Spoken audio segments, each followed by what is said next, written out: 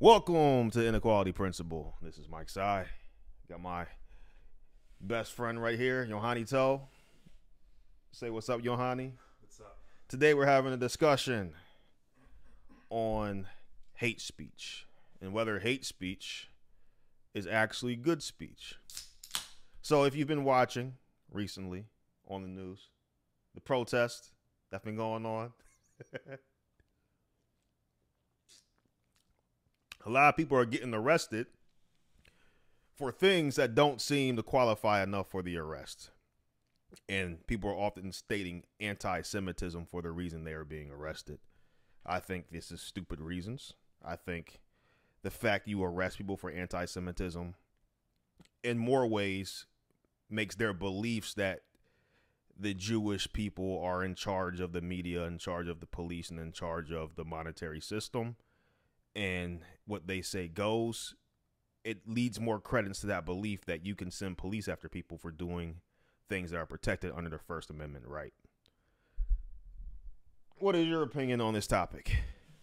I don't know. I haven't been watching the videos too much, but I don't believe there's such thing called hate speech. I mean, it's freedom of speech, First Amendment right. So if people are just protesting, sitting outside camps, and just saying whatever they want about what's this Palestine-Israel crap, saying what they want, I mean, I don't understand why they're getting arrested off that or kicked off campus on that. I mean, people set up stands and everything and have debates like Steven Crowder would do, Charlie, whatever the dude's name, Charlie something would do, sit out there, have conversations. They don't get kicked off or arrested. So why these people are getting arrested, I don't know. Yeah, it's very strange. It's very strange. There's never been a time period, especially when we were coming out of 2020, when you had the George Floyd riots and everybody was running around building chop chat zones, taking over police stations, burning down businesses, looting, robbing, killing, murdering, pillaging. It was all out chaos, and the cops couldn't do nothing. We weren't trying to arrest nobody, and this was in the middle of COVID. This said one of the worst pandemics ever, where everybody had to be locked down. This was allowed to continue. But this is post-COVID, and nobody's looting, and nobody's robbing, and nobody's trying to hurt anyone, and they're shutting it down immediately with tear gas and physical force. It's kind of strange. And now we're going on, what, the third, fourth day of it? It's kind of strange behavior. Was this why Candace Owens or whatever, I guess, allegedly got left the Daily Wire, something like that? I know she hasn't come out with a statement or anything, right, why she left. Matt Walsh literally just came out with a statement saying the same thing, and him and Ben Shapiro are kind of going through a whole thing. So Ben Shapiro seems to me like somebody who can dish out the bullying, but as soon as the bullying comes towards him or his perspective of his protected class, he becomes the ultra liberal, you can't say these things, it's hate speech person. Hate speech doesn't exist. And hate speech is an alarm to recognize what people think of your group and your group's behavior and how they are engaging with the world. And maybe you should listen to the hate speech and say, is there any pattern going on that may dictate why they would believe this thing? Right? So if there's bombs going off in a certain part of the world and a lot of children are dying and they are criticizing you for that, it's not hate speech to point that out.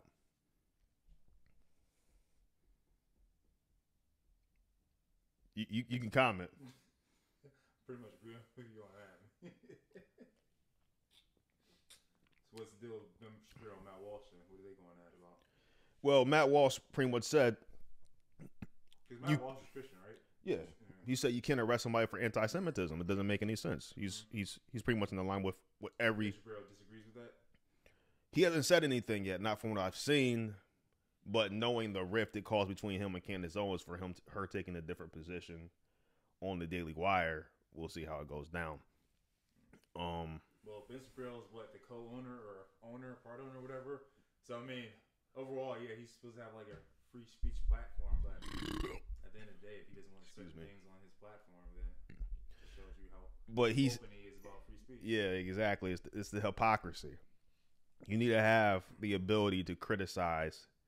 Just because your people went through the Holocaust doesn't mean that you're immune to criticism. You guys can no longer do any wrong in the world. You're not above criticism. It's something that Ben Shapiro needs to learn, needs to understand. what makes you think he's saying he's above criticism? All he's saying is, nobody knows what happened between him and Candace Owens, but if he's saying he doesn't want a certain type of talk on his platform, he's not in the wrong to say that. It might be hypocritical since he's a free speech advocate, but I mean, technically he's not in the wrong to say that, right? I don't think if you're a purveyor of free speech, you can decide what type of talk you want on your platform.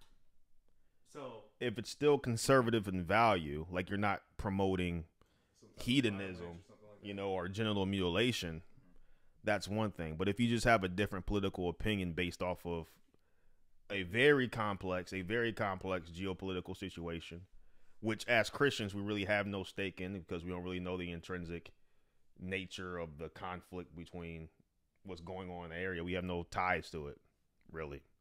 We just say just become Christian, love Jesus, and stop fighting. That'll be essentially our answer. But theirs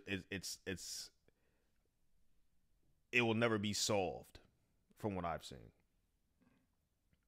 And we just see murder and countless death. And I have Muslim friends, and I heard what Jewish people say, and regardless of who they are, they always take each other's side. The Muslims support the Muslims, the Jews support the Jews, and anything you say not aligned to that side, they immediately get antagonistic towards you. So, well, it's kind of hard to separate yourself, especially if you're growing up in certain beliefs, certain systems that you apply to your life.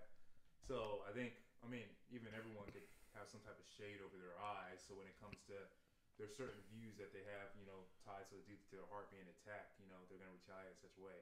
And, maybe that's somewhat a way. I mean, I'm not sure who the other owner is with Ben Shapiro, if he's Jewish or not, but possibly that's how they felt with Candace Owens. Possibly that's how they're leaning towards with Matt Walsh. So maybe as of right now, they just have that blindfold over their eyes since they're so attached or emotionally attached to this situation that, they're not thinking as logically as they would about other situations. I'm not saying it's right or wrong. It's just obviously that's what they're going through. Yep. So there needs to be an evolution on a Daily Wire before you lose everything to trying to censor what people can have an opinion on or not go against the Israel agenda. And I saw him say certain things like Ben Shapiro said his loyalty to America hinges on America's loyalty to Israel. As if America no longer wanted to support Israel in their conflicts, then he would no longer have an obligation to be supporting of, you're American before you're a native Israeli. I don't even know if he's a native Israeli. I don't know how that works, whether you're just born Jewish and then you have access to Israel, or I'm unsure. But their behavior, I don't know how the cops, after they've been shackled, they've been neutered for the last 4 years, they now have the authority to go out and beat up a bunch of college kids who aren't doing anything, who aren't violent criminals. But we got people robbing. Specifically, what's happening on the campus? Because I haven't watched. So they've been doing campuses protests have been going on for the last 12 days, and I think it started in New York at some campus. And so Palestinians against Israel or Israel against Palestine? So it's just people from not from Palestine, but people in support of Palestine are saying free Hamas, essentially. Gotcha. So they're setting up camps, tents and all this stuff, and they're setting them up. And police will come in and just start mass arresting hundreds of people. And I'm just like, how are y'all mass arresting hundreds of people and y'all ain't doing nothing nowhere else? So they're on public property, right? No, it's private.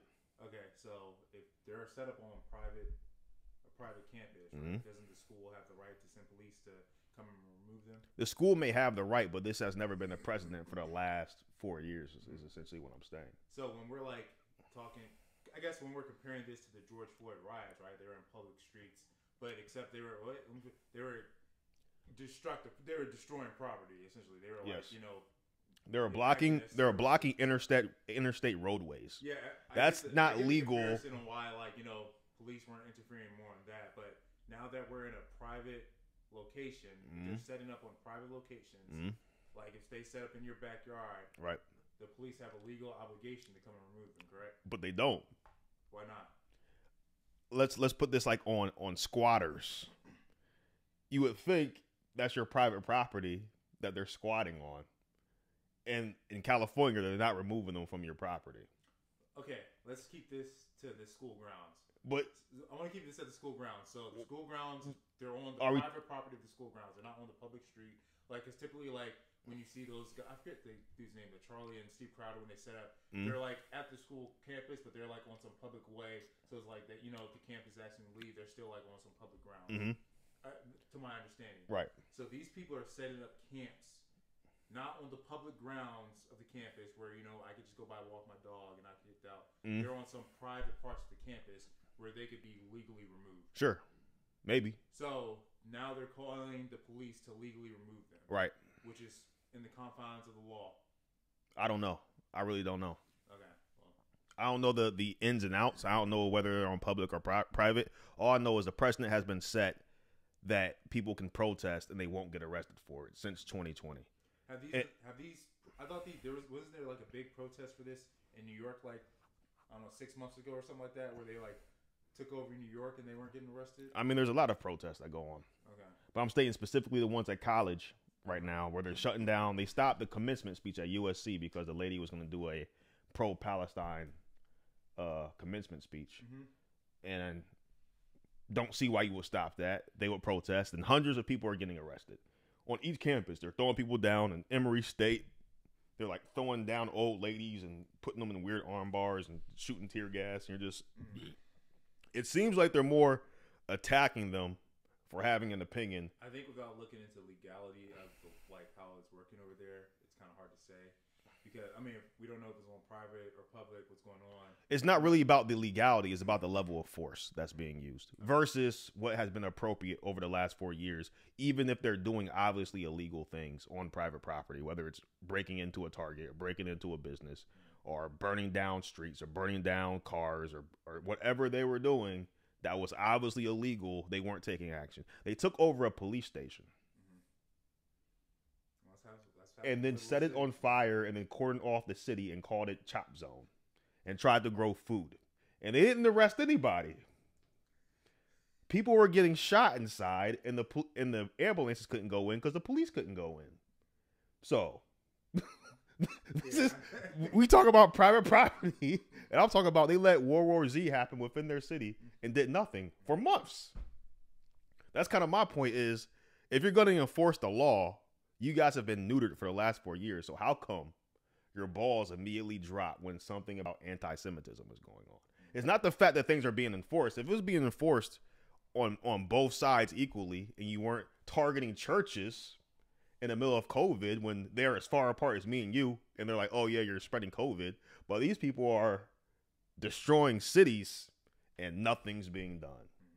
Now, anti-Semitism protest. They're not destroying anything. They're just, hey, yo, listen to that. We don't want the war going on. We want to stop funding this. And now it's the tear gas. Now it's showing you there's certain people who have certain influence. I don't know who they are. I don't know who they are. But there's certain people who have certain influence who are dictating what level of force police are able to go at certain people, and the police are compliant. And this is what is scary is the police are following these orders. They are following these orders. They need paychecks, man. Everybody's a slave to something. So we're always that close from Nazism being reintroduced, except it won't be under the guise of Nazism. It will be under the guise of controlling hate speech or controlling the rise of internal terrorism or whatever they'll call it, and they'll begin implementing these ideas through the police force, even though they don't have this authority, they don't have this outreach, but they'll do it to make sure they maintain power. Yep. You have Benjamin Netanyahu over there talking about what's going on our campus in Israel. He's like, they need to stop. I'm like, how are you going to tell Americans what they're doing on their campus now? And then it happens. He says it in Israel, and then the police act on what he says on our campuses. It's strange. It's very strange. Well, it just shows you who has the real power, man. And I am the least liberal person. Well, I'm not. I'm probably the most liberal person. But I'm the least liberal supporting person in the world in terms of their politics. But I believe they have to protest now because the police overreach is so crazy that the only response to their overreach is to make them arrest you again and again to show them how wrong they are. Like when you're throwing a 45, 50-year-old woman on the ground because she's standing there, you have to be in the wrong. There has to be something hitting you in the conscience, or are you just that militant? Well, I don't know. What state was that happening in? Georgia. Okay. They're beating up old ladies, bro. Georgia.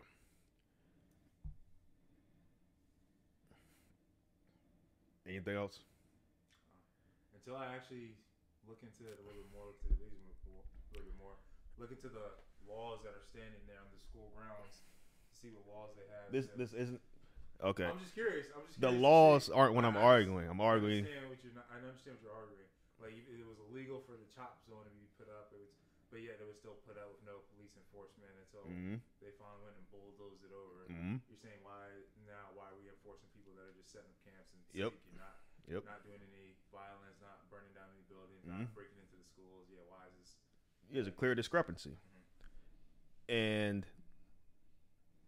it's done that way because it's an election year, and one of the reasons why you would lose an election is due to destabilization within the culture. So there's a lot of destabilization going on. That's one of the factors that play into whether somebody's going to lose. So they see that stuff rising. They're like, we're in the middle of a war. It's not popular. We don't want everything getting out of control and spurring all this chaos before we have to vote at the polls. So they're like, clamp on it. Call it anti-Semitism. Y'all are the free speech people. Or we the free speech people. So why do you have the governor in Texas talking about we're not going to stand for anti-Semitism? When did that word start coming out? Was that like, I've just been hearing it a lot lately because I know it's directed towards Jewish people. When did that start being like a whole saying now? They always use it as a cover to never face any criticism. It's like black people use it when they're saying, "Oh, you're being racist." When every time you try to say something about black people, that's true. That's what. No, See, like I'm gonna be called anti-Semitic just for saying what I just said. But that's what they do. They hide behind it. I can criticize you and not be anti-Semitic. I just state the truth. All right. That Donald Sterling was a racist owner, and he was also Jewish, and he was scared that his Jewish friends would mock him for his girlfriend at the time taking pictures with black people.